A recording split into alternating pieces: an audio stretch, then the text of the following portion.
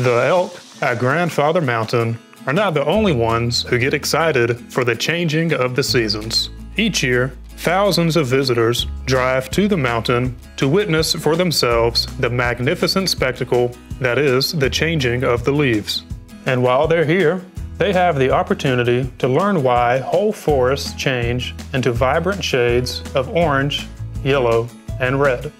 Fall is a really special time here on Grandfather Mountain because we get to get a sneak peek of what it's going to look like at lower elevations when the fall colors start to change. If you would like to play along with us, feel free to grab an interesting looking leaf and we'll talk a little bit about it.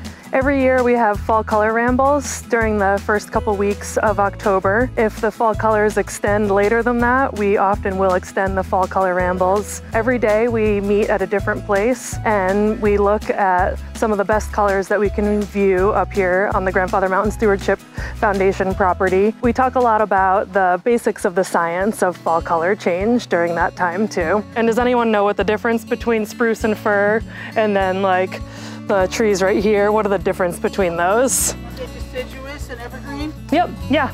So these ones are deciduous, meaning they're gonna drop their leaves in the fall. At higher elevations, the leaves change earlier, and at lower elevations, they change a little bit later. We see a similar pattern in the spring. The spring seems to creep up from lower elevations up to higher elevation. Then in the fall, it creeps from higher elevation down to lower elevation. It's almost a wave up in the spring and a wave down in the fall. As the days get shorter and the nights get longer, especially around the fall equinox time, the trees get signaled that they need to stop producing chlorophyll, and that chlorophyll starts to get drawn back into the tree to store energy for the winter. It's kind of similar to what the bears do. The bears are fattening up for the winter, and the trees are kind of doing something similar where they're storing nutrients for the winter. We're gonna play a game for you to guess what color do you think these are going to change? This is an American beech. Yellow. Yellow?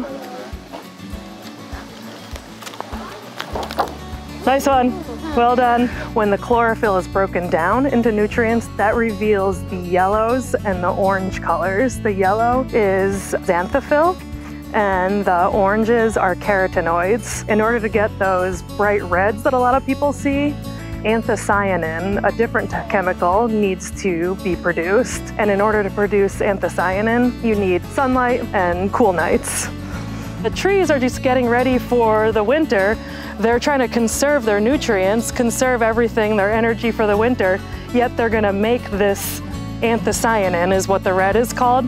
They make this color just for the fall season. In order to have the most vibrant fall colors, you need to have cool nights. You don't want it to be freezing. You do want cool nights in the high 30s and 40s, and you need sunlight during the day in order to produce that red anthocyanin color. The other ingredient that is really necessary is all the way back in the spring, you need to have enough rain and enough sun to have a good growing period in the spring and early summer in order to get those really beautiful fall colors. So people always ask when the peak is.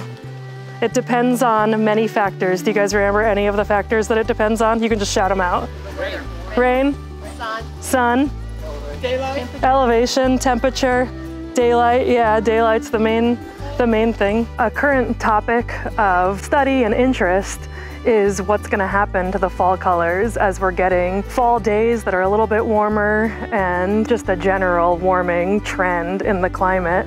And a lot of the predictions are that we might not have as vibrant of a short period of time for the fall colors, but the prediction is that the fall color peak will be a little bit later and will last a little bit longer. These seed pods will dry out. Maybe it's just been too wet this year, but they will dry out and they'll explode the seeds out up to 30 feet in different directions. The fall color rambles happen every day during the first couple weeks of October. When you come through the gate, just ask the gate where the location will be. And if you forget to do that, you can ask anybody here in the park, and you just walk up to the Naturalist Program Here sign and join us. The walks are usually very short, well under half a mile, and always wheelchair accessible. So just come on, you can stay for as long or as short as you want on all of these walks. It's also a great way to learn something about Grandfather Mountain and the science behind the fall color leaves changing.